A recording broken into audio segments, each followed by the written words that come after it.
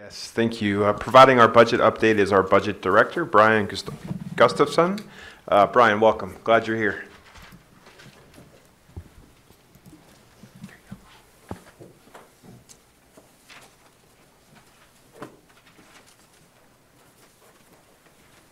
Good evening, and thank you. Thank you for the opportunity to get up and talk about what we're working on as far as planning our preliminary budget for fiscal year 25. And so I'm Brian Gustafson, Budget Director, and we're going to tag team Dave Montoya, the Chief Finance Officer, and I. We're going to talk about our setting the stage process. I will be in front of the board here a number of times in the next 2 months to deliver a preliminary budget, a proposed budget, and then finally a budget for adoption. And this preliminary budget that we're focused on right now is really going to focus largely on revenue. And we've had some conversation already about general fund revenue, but that will be the primary focus. And we'll deliver or submit a preliminary budget in a couple weeks to the Board of Education. And I'm going to tell you right now, it will not be balanced. Okay? It will reflect what we expect to see for fiscal year 25 revenue, but it will also reflect a gap that we're continuing to work on when developing our expenditure plans for next year. All right, so the information we'll present tonight is the process that we're employing to get there and the variables, the items that we're considering to develop that budget. All right, let's see here. Okay, as we start developing the budget each year and as we go through the year, hey, we have to constantly be grounded in making sure our budget ties to our strategic plan budget priorities. Okay, the focus on literacy, focus on graduating with options, and mental health and belonging. Okay, these items have to keep us not only grounded in the classroom, but in our decisions that go into preparing the budget.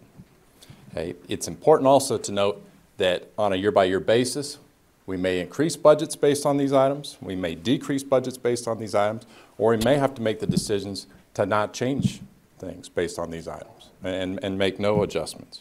Additionally, things we're considering in this budget cycle, of course, declining enrollment and evaluating those impacts on the budget for next year. And we're talking about July 1 of 2024 through June 30 of 2025, fiscal year 25.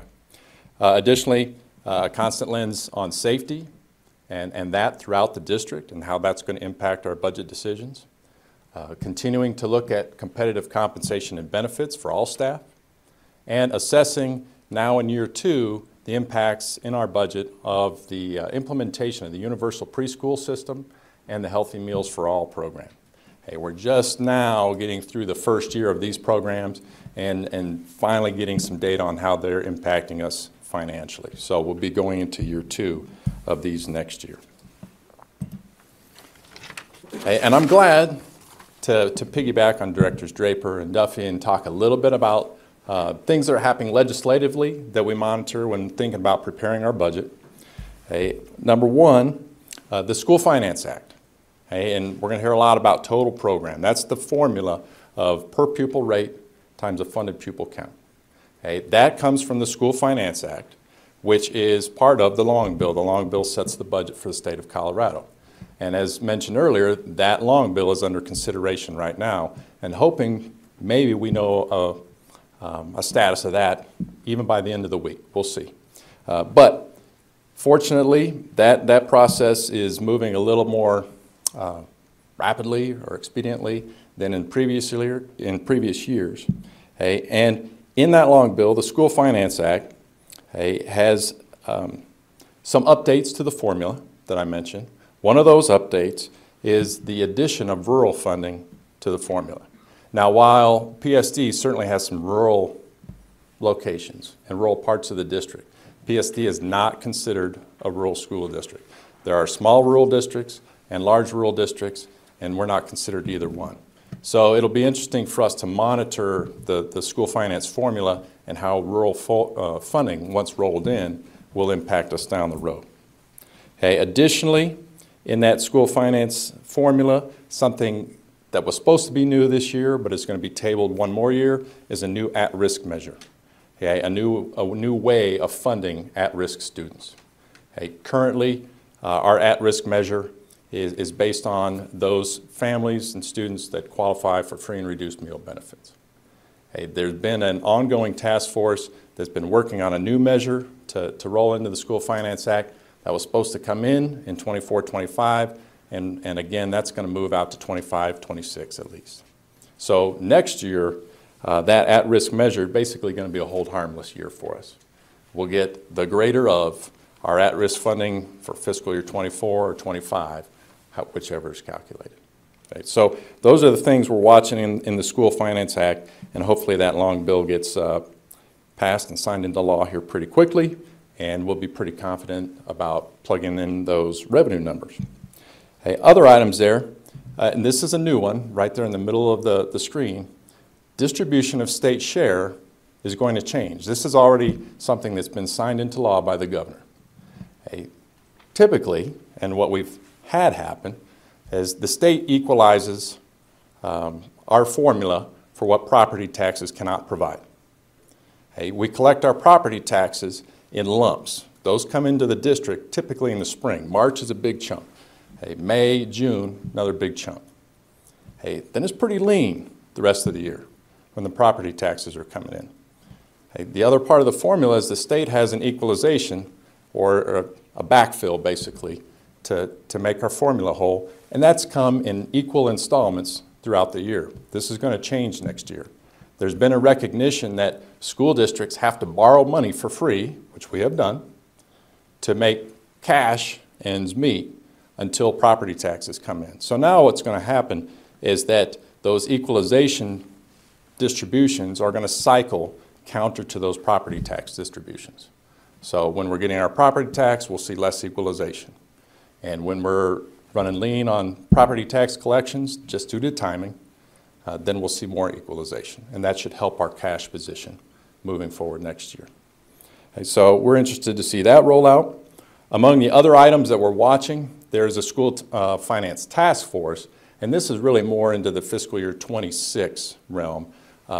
This task force released recommendations on a new formula, a new finance formula back in January. And while there was talk about maybe rolling in, early adopting some of these parts of the formula, hey, we really don't expect to see that. But we're cautiously awaiting how those things might impact us in the future. Again, things like rural funding and other adjustments that may impact PSD negatively based on early runs we've seen, but there's a lot to be determined there.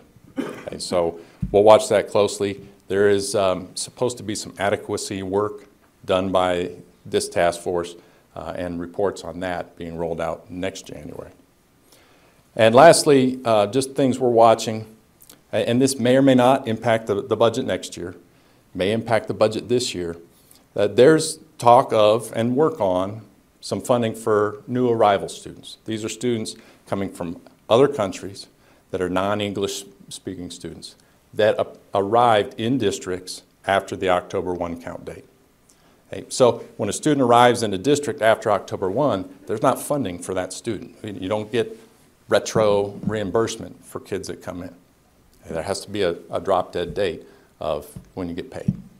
Right, so there is some work being done to acknowledge that, and you've, I'm sure, heard about this in the news and districts throughout the state, the impact of serving students without the corresponding funding. So we're looking forward to seeing what that might look like. We haven't seen any fiscal runs or really heard of notable estimates on that, but it could be something that impacts us on a one-time basis at the end of this year that might roll into next year. Hey, so we dial it down from the state level to more of the district level. Okay, what's our process look like so far as we're working on this preliminary budget? Hey, well, back in November, the governor rolls out a budget request. Okay, and he puts out a budget request that includes what is estimated to be increase in per pupil funding for schools throughout the state. Okay, so we see those increases in per pupil funding, and our teams here start working on a projected pupil count. Okay, we get that projected pupil count in January, and we start plugging that into formulas, basically runs, that go along with that projected funding the state is communicating about.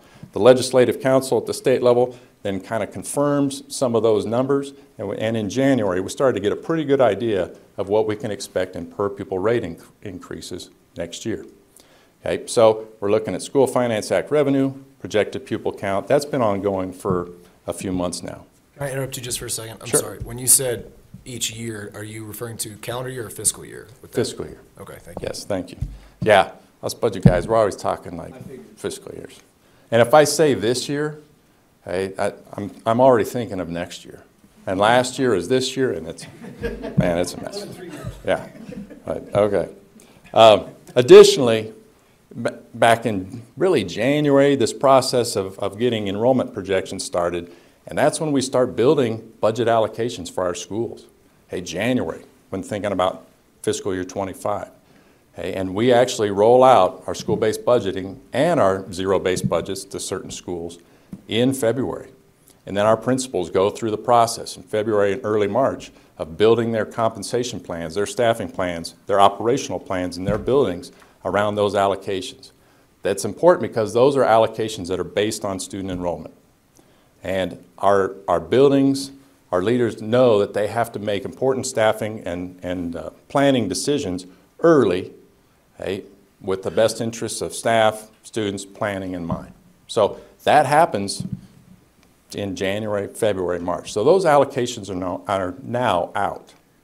Hey, and when comparing what we deployed in student-based and zero-based budgeting already this year, if we are comparing fiscal year 24 enrollment numbers and fiscal year 25 funding levels, it's about a $4.5 million decrease in what we've rolled out to the buildings for next year. Okay, so a budget reduction essentially. And we're going to get into more numbers. I'm going to talk kind of high level. Dave's going to come up and he's going to assault you with some information, and he'll talk more about that. All right, but so that's one area where we've already got some adjustments ongoing and in our buildings. Beyond that, we've got an ongoing central department budget review taking place. Our cabinet has proposed a list of critical needs, things that must happen with implementation for next year, and additionally, a list of proposed budget reductions at the central level. Okay, that critical needs list, and we're talking general fund, is about $300,000. Okay, that budget reductions list is about $2.1 million. These things are still being evaluated and reviewed. Okay, they've been through cabinet reviews, budget design team reviews, budget accountability committee reviews, but still working on those things.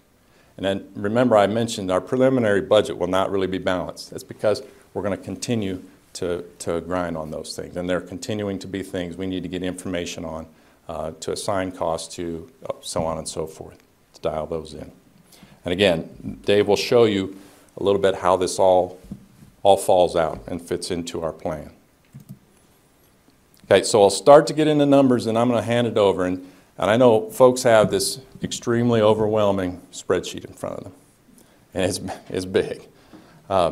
That is a representation of multiple years of the funding formula right here at PSC. And Dave's going to do a great job of looking through those things.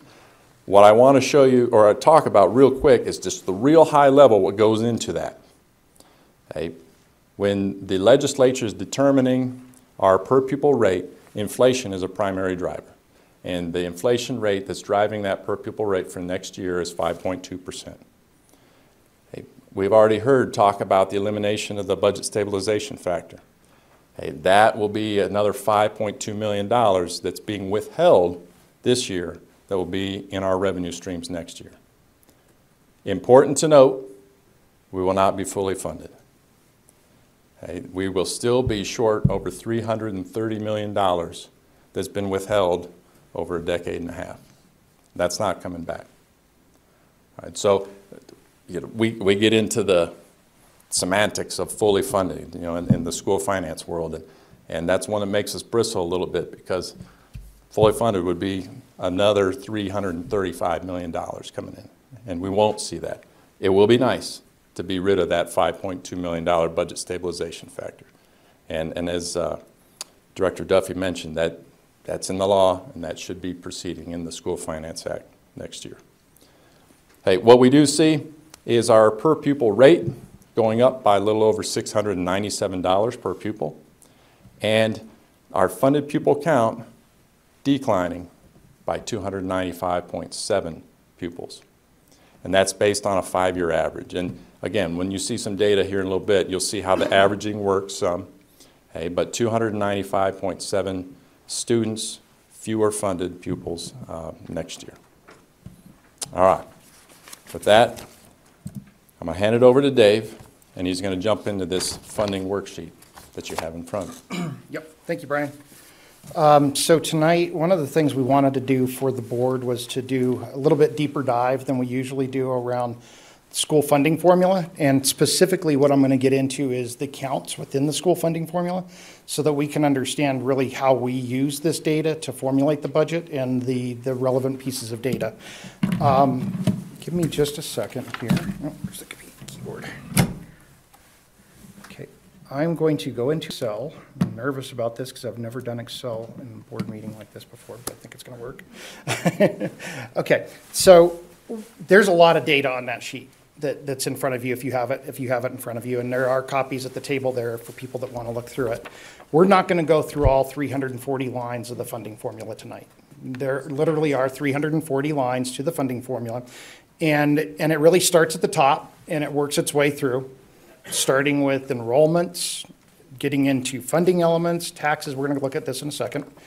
But this really is what drives 75% of our budget general fund. This is how we derive total program. It also actually has categorical programs in it as well. But this is really how we calculate total program every year. And it also is going to drive back a point of what's been happening to our counts and why are we concerned from a budget perspective, okay? So what you see in this big sheet is a number of columns, and they go back in time. So this represents data all the way from fiscal year 2019 off of CD's website, all the way up to the newest projection that's posted out on their website that we're using to formulate next year's budget. And you're going to see that there's two columns that are next to each other, and they're color-coded the same color. And I'll just kind of point here as going. You're going to see a projected and then an October final, okay? The only one you're not going to see that for is the new projection because we haven't gotten to that October yet. But every cycle on here is going to have an initial projection that was put forward, and then we're going to look at what actually happened. And that way we can track what is CDE projecting, what is the district projecting, and how do those reconcile to formulate a budget. So again, I promise that we're not going to go through all 340 lines of this funding formula, but for those that want to, Brian and I are very well versed in this. We understand this formula inside and out. We can do that when we need to. Where this data comes from, and there will be, we're going to post this on the website so people can have access to it and use it. But one of the things that is where this, so all this information, and there's a big dark line here on this sheet, and so everything below that line is going to come from CDE. And that's where we're going to talk briefly, and then I'm going to go back to the top and talk about the summary data. But before we get started, I want people to understand where this data comes from so that they can go back out and reproduce it themselves if they wanted to, or go back and confirm where this data is being taken from. So there's a hyperlink within this website or within the spreadsheet. And what it's going to do is it's going to take you to the Colorado Department of Education school funding area. And in here, they're going to have various pieces.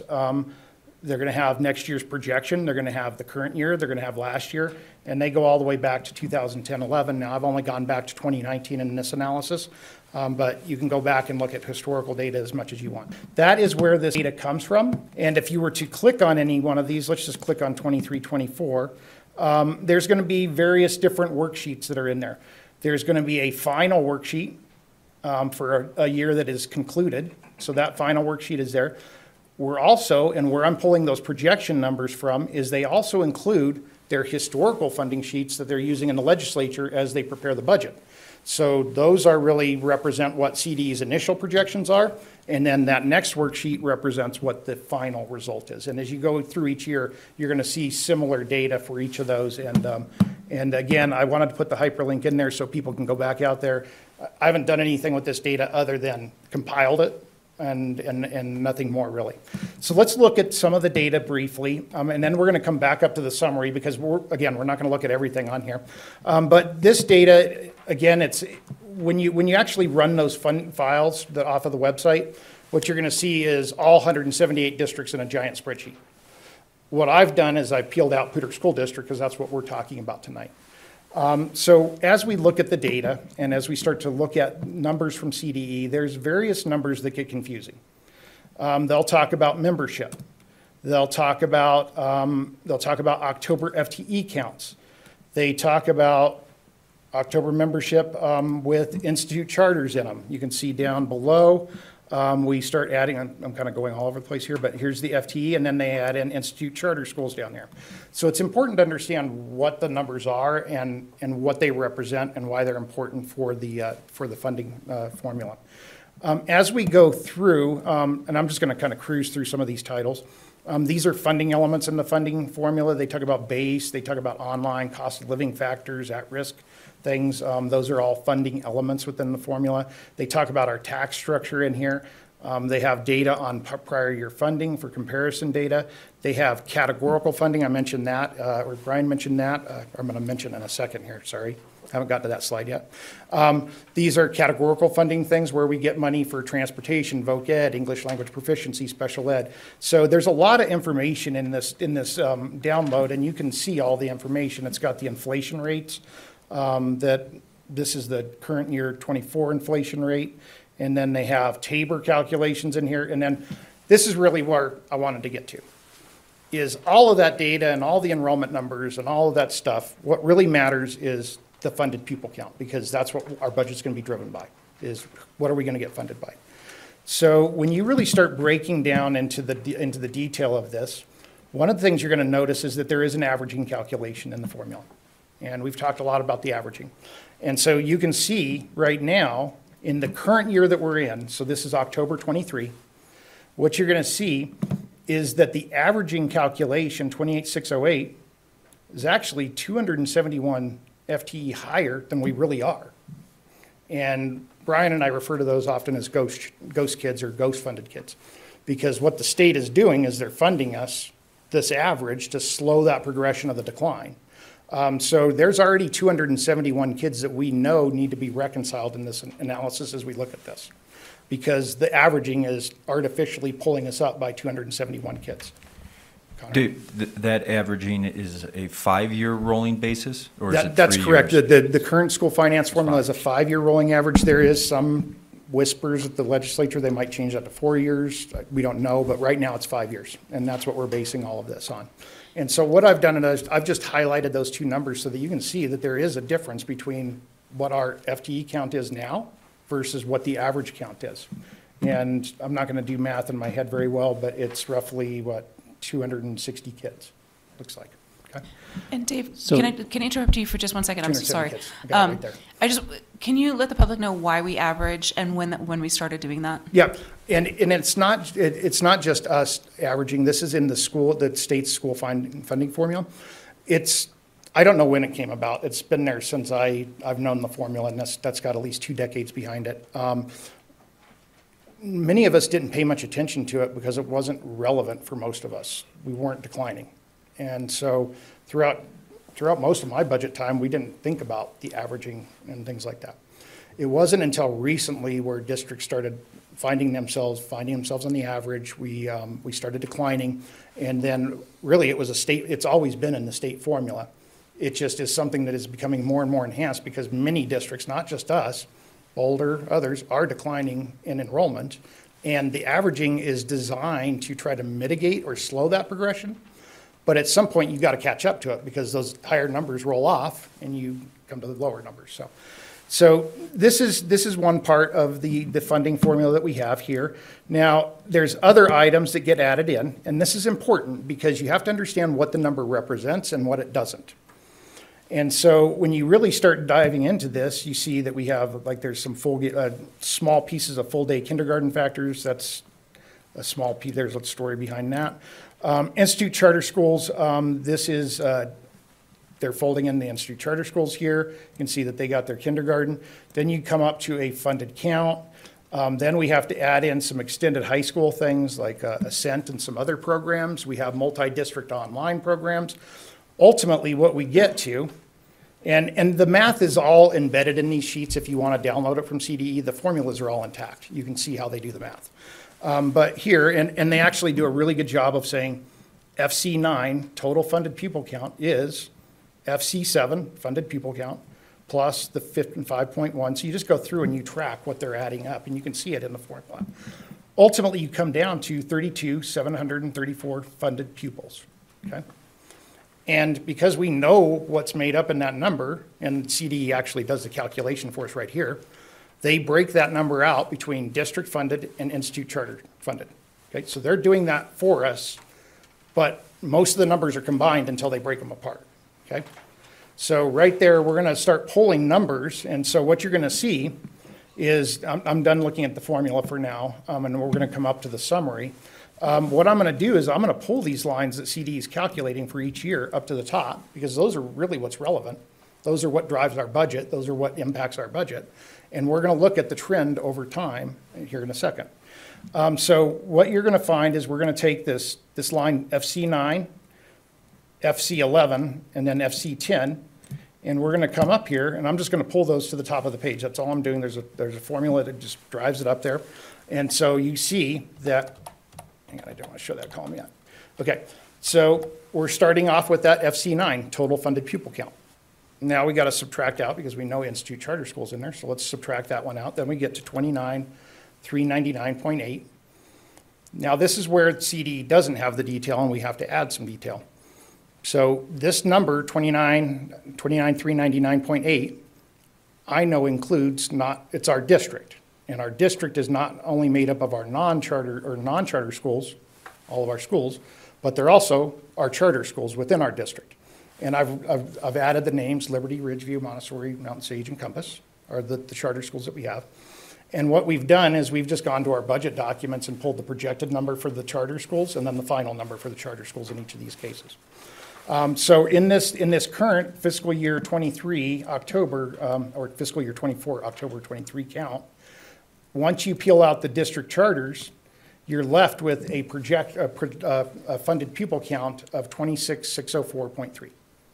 Now, why that's important is that is what we will get funded based on. They will take that number, they're going to multiply that times the PPR number, and that's how we get 75% of our revenue. And if you're curious, I wasn't going to do this tonight, but I was kind of playing around with it over there a little bit. The PPR number actually comes from down below, and this is where we use this data all the time. Oh, I didn't highlight it on here, I'm sorry. Right here. So right here, you can see GT 7.6, that's where they're introducing the revenue line item or the per pupil amount. So once we get those two factors, it's just multiplication to get to the budget, okay? Can I ask a quick clarifying Yeah, question? sure, Sorry. go for it. It was clear to me, it may not have been clear to everyone listening, and I want to make sure it is, that the delta between the 29,000 and the 32 that we started with, the FC9 versus FC10. Yeah. So you've excluded the enrollment for charter schools in our district, correct? So FC9 includes all schools, Right. including institute charter schools and district charter schools. Right. So that's like the big bucket. Yep. And then we're taking out of that institute charter schools because they don't have anything to do with our budget at all. We don't even get money for them, it goes to the state. Yeah, So- that was my fault, and I want to make sure this is clear. So those per pupil count for charter schools, we are not being allocated additional funds from this Not for the process. institute charter school. That goes directly to the state-run CII, or whatever they're called, institute charter school down there, and they actually manage their budgets for them. That's with all. that. Very similar, like what we do is we receive the revenue for this funded pupil count, and then for our district charter schools, we have to forward their money to them. So they do flow through our budget. And that's where it gets confusing. Institute charter does not, district charters do. Okay. So now, let's just look at some history, and we're not going to belabor this too much tonight. I know people are going to get tired of looking at the data, but it is interesting. So now we're back up at the summary, and all I'm doing is pulling FC9, FC11, and FC10 from CDE's numbers. And then now I'm subtracting out the district charters, and you can go to our budget documents and see these numbers. That's where they come from. And then we come up with a range of projections. So the first column and the first data up here this is CDE's data, right? So this is CDE's projection. And in 2019, FY 2019, they projected 26,554. We projected, the district's projection is going to be right underneath that. That's in our budget. We projected 26,501.9. What ended up actually happening is the column right next to it, right above, 26,502.4. Okay? So you can see in this case, both CDE and the district were fairly well in line with the projection, of which isn't surprising because our growth rate was very predictable back then and we kind of knew what was going to happen. Okay, so now let's keep rolling the clock forward. Now we're going to get into FY 1920. And this year is the COVID year, right? So COVID was spring of 20. Our October count, though, was October of 2019. So this is our high point. This is where we were at our fullest enrolled, right? And so the funded pupil count at that time in FY 20 ended up being 27,563, okay? CDE projected 27,650, and we projected 27,530. Well, you're going to say, well, wait a minute, COVID happened in there. Well, COVID happened after the counts, so none of that changed, right? And so this is our high point. Now we get into COVID, okay? So now you see the projections are starting to drift quite a bit because people are having a hard time projecting and figuring out what's going to happen. In this year, this is when COVID's happening. Sorry, I'm not zooming all over here. CDE projected 27,754. We projected 27,563. The actual funded pupil count was 2794.7. Okay, so this was the rough year, and this was where we were figuring out how many kids are we losing, what's happening. This was all happening in real time. Okay, but this was the first decline that we started to see in the data. As you scroll over, and we're not going to go through every one of these, after COVID, we did see a slight uptick in funded pupil count, but I mean, we're talking about under 100 kids. And I put some arrows in there to kind of show the direction of what's happening. You move into 23, another decline. We moved from 27,165 to 26,719. And these are the final numbers. These aren't projections at this point. Okay? And then when you roll all the way up to this time, we're at 26,604. And if I go back and look at where we started at the high point, what that means, and I've got the note here, is that that's terrible, I can't see it. It means that we're 958.9 funded pupil count just down in the calculation above. Keep in mind, that's the averaging calculation. Don't forget, we got 271 ghost kids that we need to not forget about and add those to that. We're really 1,230 kids down over the course of 4 years. That's a lot of students, and that's a lot of funding. And so I'm hoping that this will help demystify projections, enrollment numbers, institute charter school, district charter schools, and how we get to these numbers. The data is all intact. It will be made available for people to look at. You can go to the website. You could reproduce it if you want. It's not hard to do. And you can see where it's coming from. So we're trying to demystify some of the information that's out there because it is complicated. There's 340 lines to this funding formula. It is complicated. And that's why Brian and I know it very well, and we understand the intricacies of what does this number represent and what does it not represent. So hopefully that helps a little bit establish at least where the data is. And again, I'm not doing anything with all those numbers under there other than just compiling them for you so you can see where they came from and see what they are. What I did is this summary data up top, of which anybody could do that with the data that's below, so it's not hard. Is there any questions on the sheet? Because if not, we're going to keep moving through to the presentation, of which I'm going to get to some more tables around data and student count, but we're going to go away from this historical look and we're going to start focusing on what does this mean for our budget next year? We good? Okay. All right. So let's move back into this presentation at this point. And so we've walked through this document. And so now we do understand where this funded pupil count decline is coming from. You can see the real data. You can go back out and reproduce it if you want to. Okay, so let's continue to unravel this a little bit more because I think there's more information that we can see. Okay, and if you want to, and I've checked it, these numbers in this column will correlate to the numbers in the big sheet. So just, we know they tie. Brian and I checked it before we did it. So what we're doing here is what we've inserted here is this is the full-time equivalent portion of that formula that's getting at FTE. This is different than funded pupil count.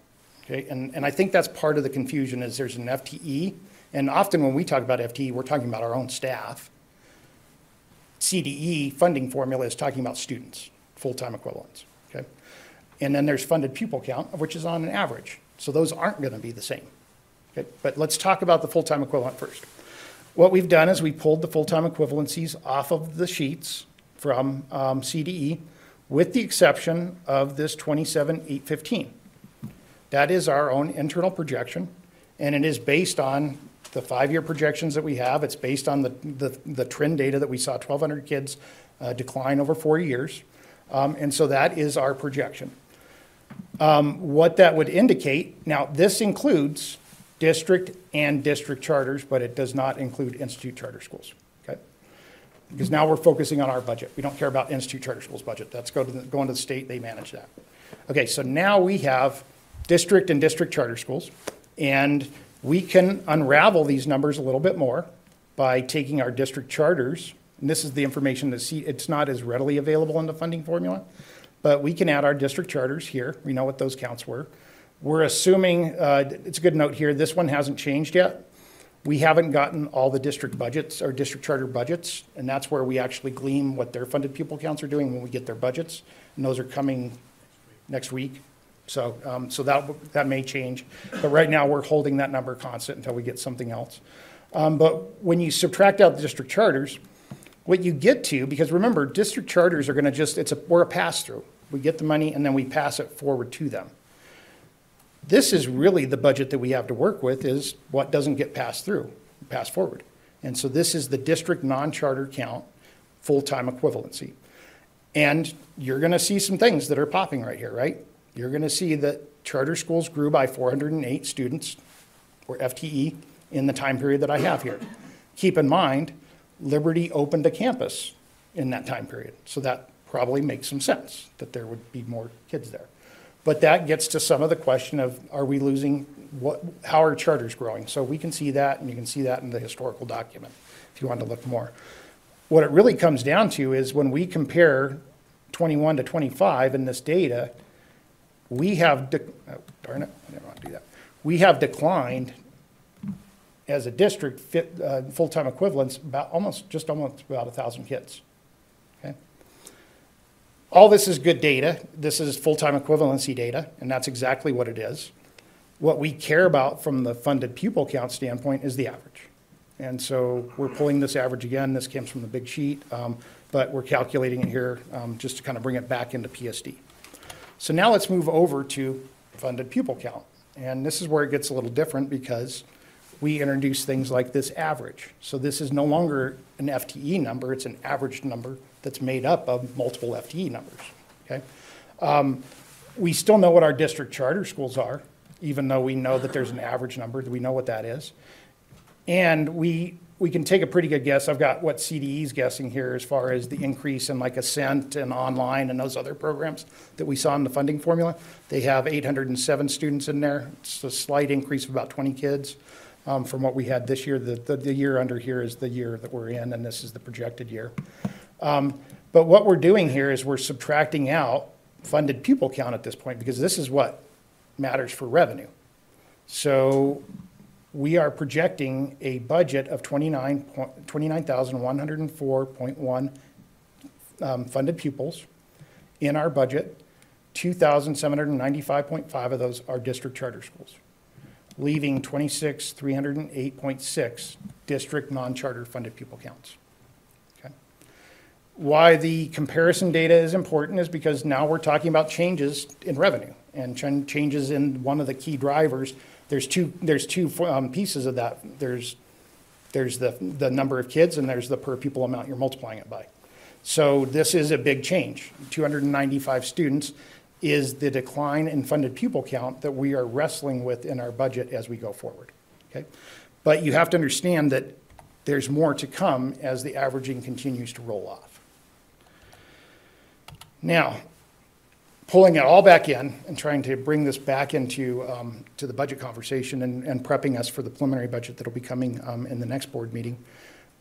What we just looked at is really how we evaluate and how we come up with 75% of our general fund revenue. It really is, it's 340 lines long, but if you know what you're looking for certain things. You're looking for the funded pupil count. You're looking for the per pupil revenue. You multiply those two together, and that's how we get total program.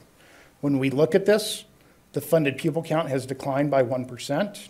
Keep in mind, funded pupil count has averaging and all sorts of other calculations in it, so it's not just an enrollment drop, it's a calculated drop, right? The per pupil revenue has increased based on the school finance bill that's out there. The 6.9% makes sense to me because we have a 5.2% inflation rate running through school finance formula, plus the buy down of the budget stabilization factor is how they're getting to the 7%. That's where that comes from. And if you look at the change between the current year that we're in now and what we're projecting for next year, that's about $17.3 million. Okay? Now that sounds like a lot of money in the scheme of everything that we're talking about. Now let's pull this thing back together, and we're going to talk about how these pieces come together. And what this is doing is it's kind of previewing what you're going to see in the preliminary budget when it comes. Okay? So when we get down to how do we resource this allocation out, we just talked about 75% of our revenue is going to increase by about $17.3 million. And we walked through how we do that. I can also tell you that our 2019 mill levy override, it's the only mill levy override that grows by inflation, but it does grow by inflation. And when we bump inflation up against that mill levy override, that will bring in about $1.1 million more. We do have state categorical money that when the long bill is finished, most likely, probably 9 times out of 10 that I've been doing this, will grow by inflation as well. I don't think that's going to change, so we're pretty confident it will be $900,000. What categorical programs get the bulk of that, we'll see how the long bill divides it up. The legislature likes to kind of spread it around different times, different sessions. So we are pretty confident that our revenue picture is looking at about $19.3 million. We also know that there's some known costs that are coming at us that are not necessarily under our control. I wish I would have reorganized these. The first one, district charter allocations, those we don't have any control of. I talked about being a pass-through. That's the pass-through of the new revenue. They get about 10% of the revenue. They're about 10% of the count. Okay. We also have utilities and insurance, and I'm going to underline insurance in this budget cycle. We might have to do some tweaking on utilities. Insurance is an issue not only for school districts, but everybody in Colorado, up and down the Front Range. We're seeing massive increases in our cost for our insurance, mostly due to wind, hail, damage, things like that that's happening. This is not just school districts, it's everybody. But we do participate in a pool for our insurance, but even the pool has indicated we have to pass on some increases, and they're doing a really good job of not doing it, but they can't avoid it. And so we're dealing with the fact that we're going to have to deal with those cost pressures. That if you subtract those out, that leaves us with $16.9 million. And then we're going to go through some of these quickly. We'll spend more time of these in the preliminary budget phase. But Brian kind of alluded to this already. We've already been working through some reductions. So student-based budgets that were rolled out in January had $3.7 million less than they had the year before. The zero-based budgets, some of those zero-based schools have been tasked with moving onto a student-based budgeting or closer to a student-based budgeting model. And by doing that, there is $800,000 of additional savings from that. We have also been evaluating, and Brian mentioned this, central and non-school reductions of about $2.1 million. That is still being evaluated, but that's what's on the sheet now, and that's the number that we're working with. It's still a moving target somewhat. We fold in those critical needs that Brian talked about, and there's not many. 300,000 is what we came up with. It basically was, we're losing a grant that's going to lose 4 teacher mentors, and we're asking to bring 1 back. So that's one critical need. Another piece of this would be some accessibility. I think I hit the high points right there. Those are the critical needs. Then we get into compensation.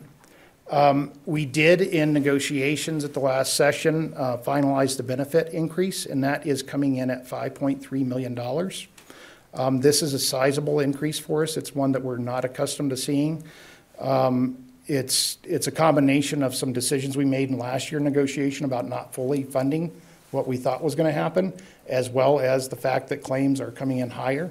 And so those combinations of those two things, the benefits committee has been working for a number of months and has come up with some plan design changes and things that were approved in negotiations. But the takeaway for budget is PSD as the employer will be paying $5.3 million more in health insurance claims or for benefits. Okay, and that would be dental, health, all of that stuff. Then we start really, we're really winding down the pieces in the budget, right? And so now we're getting to the increases for salary. And so the first one is a step for our licensed staff, and an equivalent for our administrators and our classified employees costs about $5.6 million. That's roughly about a 2% increase in salary. That's going to vary on the license depending on where you're at in the schedule, because it's going to be different for those folks, the way the schedule is structured. We have not filled in a blank for the COLA or the cost of living adjustment, across the board cost of living adjustment. But the math behind it is for every 1% for licensed administrators and classified, it costs about $2.8 million per 1%. So you can kind of do multiplication with that factor if you wanted to. All the numbers that we have and kind of how the preliminary budget's going to be coming forward, we're going to have an amount available to spend or short. So in this scenario that I've outlined here, we have about $12.3 million that has not been spoken for. Keep in mind, every 1% in COLA is $2.8 million. And so that will be could be spent pretty quickly just on salary increases if we were to look at that. Understanding the inflation rate is at 5%, and that's a target that we need to be thinking about, not only from how school finance is working, but that's also a reflection of the cost pressures our staff are feeling too. So this is a good summary to kind of lead you into what you're going to be seeing at the next board meeting. The last piece that we want to talk about tonight was just our budget process. I know many of you have seen this before. We're really winding down. We're in April now. So we have negotiations, and we're doing that this Friday, and we'll be talking about all sorts of things. I think we're talking about compensation toward the end of that. Our comp committee is going to be convening to talk about compensation some more. BDT is going to continue to review as we iterate on those critical needs and those reductions. But BDT is our budget design team. And then really what we're doing is we're getting into May, and we're hoping to conclude negotiations so that we can prepare a proposed budget for you that would come at the end of May. And then in June, you would be asked to adopt a budget. And so that's kind of the cycle at what's going to come. So the next board meeting, what you're going to get is a preliminary budget. And that's going to put together all the concepts that we just talked about in a budget form so that you can look at it. The next cycle will be the second meeting in May, where we bring to you the proposed budget. And that'll be based on what happened, what if and when we conclude negotiations, it would reflect those changes in that budget. And then that gives us a couple weeks to get the final budget, and usually it doesn't change from the May to the June, and the June is where we actually ask the board to take action and approve the budget. That's the process. That's kind of where we're going. We're getting toward the tail end of this. We've got a lot of numbers penciled in. We got pretty good confidence around some numbers. We still need to negotiate around some pay and some other things too. That's it. Dave, thank you so much. I really think, and I saw everybody paying very close attention, so I think this is going to be very helpful for everybody We're That's talking my about, hope. yeah, we're talking about getting that up on this clip of just this section of the board meeting, getting that up on the website so people can kind of geek out on their own time and, really dive into this. And we'll make sure we have the spreadsheet up there as well. So, but thank you. Good. Thank you. Anybody else have anything? One quick question before you hopefully have a break. I don't think I saw any numbers for the non-district or the state charter numbers. Do we have that somewhere? Because I know there's schools in our district that are non-district charters, but also state authorized. Do we have those numbers? They were in that funding They were. detail. They're the Institute Charter School. That's the institute. Okay. That's the Institute Charter. When I say Institute Charter School, they're the I'm with state-run you. charter Okay, schools. Yeah. thanks. Yeah. I think they're referred to as CSI on that. CSI, yeah. Yeah, which, immediately went Charter to. School Institute, right? Yes. That's the first I thing you couldn't- think of when I you hear couldn't come up CSI. with it in my memory, but that's what it is. Yeah, CSI. Okay. Dave, Keep going. quick question. In the overall budget, and not what's being projected as maybe an increase of what we'll have in May, but in the larger budget that you're talking about, how much do we allocate for operation and maintenance of our facilities right now? That would be hard for me to just peel off from the top of my head. We do have some documents that I could get to the board that would kind of get to some of those percentages. I just don't have it in front of me right now. Okay, Yeah. so of the roughly $12 million increase in Yeah. revenue that we're seeing, we know that there's some items that are still outstanding that will reduce that. From that reduction, do we have anything projected in the budget that would go for facilities and maintenance out of that 12 million? Okay, so, no, we don't right now. The critical needs that I listed at 300,000 were really accessibility and the other piece I mentioned, there's not much more there. So there is not increased allocations for operations and maintenance. There's not specific for capital. No, we're not making those adjustments in this cycle. No air conditioning, no solar, no No air conditioning, no. McKinstry. This is really, we're really talking about general fund tonight, and not that we have capital dollars to do that with either. But yeah, air conditioning wouldn't really be part of the general fund conversation, but we don't have general fund to do it, if that's what you're asking. Go ahead, Scott. I had a question on the institute-funded Yeah. schools. So, can you give me some examples of what schools we're talking about? I don't Names remember them? off the top of my head. Ascent, okay, people are whispering to me, Ascent. Ascent out on County Road 5. All right, was and the then one- like Colorado Early Colleges is the Colorado best Early example, College. yes. CEC, Sorry. yeah. I need that one. Would Res Christian in Loveland? The CSI website has That's- them all those not listed. We can get Those are that private information schools. for you. Okay. Yeah, So the Colorado Early Colleges, that type of thing. yeah, So yeah. one thing, just looking at these numbers, so like in 18, 19, it was like about 1,700. And the next year it was 1,800. I need my glasses. Yep, And now it's 3,300 students. So, and the dramatic jump happened, looks like during COVID or 2021, about 800 went, but it's kept going. So have we, as a district, asked those that have left the district why? Have we surveyed anybody? Have we exit interviewed? Lauren's gonna come up and talk about that, so I think we have. I've asked this before, I'm We sorry. did send out a survey, and I believe we got one response. One response. Yes. Wow. Okay. Well, I think that's something that we need to do some more research on. Like I've talked about before, my background is marketing and sales. How do we attract people back? There are a lot of benefits to public schools, a lot of things that we can do that these smaller schools can't do. I think that's a track that we can really explore rather than cutting. Let's add by attracting people back. So that's where the kids went. That's where the 1,000 that we've lost are. It seems pretty obvious to me, but we need to work on that. Thank you. Good. And just to reiterate on that one, I know that there's been a lot of conversation about charters, we don't have any control over those institute-funded charters. Those are state fund, like, they're state institutes. So there's some people you could contact, but fortunately not under our purview. Yeah, but if I can say one more thing on that, sorry. Go ahead. Loosen the ketchup bottle, Scott. But I know that from the numbers, at least, the delta between losing that to our authorized charter schools, but we're still allocating 10% of our budget for operational costs of those. So in other words, we're not receiving the benefit of the per pupil head count from those charter schools while still doling out 10% of our budget, correct? Can you say that one more time? You said it really fast. Sorry. Trying to be efficient.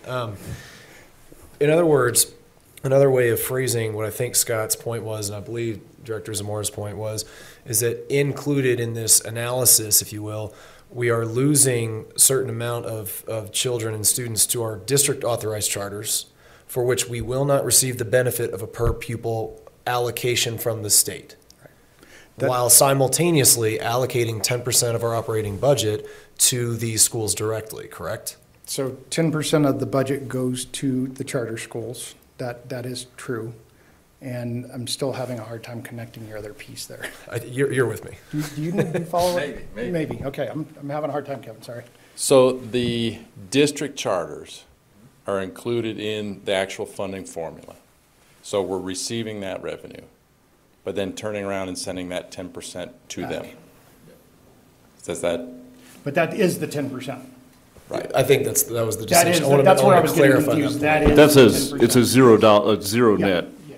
overall, right? It's That not like we're losing allocation is 10%. the 10% that happens, yes. Yes, Yeah. Right. yes, yes. And there's more to that, and we can talk about that more in the preliminary budget, where we have pretty consistent communication and contact with those charters, and they'll utilize services from the district that they'll pay for. And so there is some give and take and some back and forth, so it may not be, there's more to the flow through than just the per pupil rate. Yeah.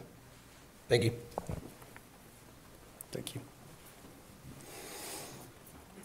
Yeah, go ahead. Yeah, go ahead, Lauren.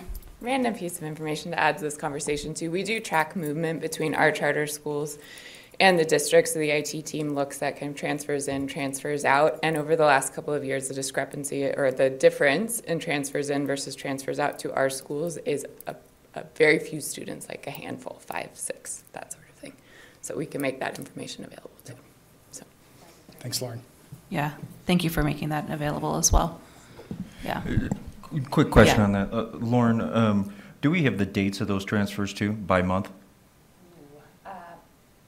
Because I would like to have that published online, please.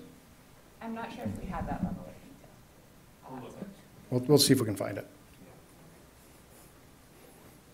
And I do think that, as we're talking both with state charters and district charters, one of the things that, as you pointed to, that you can do much better in a bigger public arena, and that is the Futures Lab, is the prime example of that we have the capability to do that, and we need to start letting people know the great assets that PSD has and to come on back.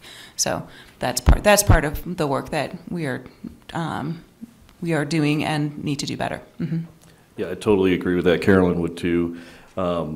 That's got to be the jewel of PSD and really what we focus on.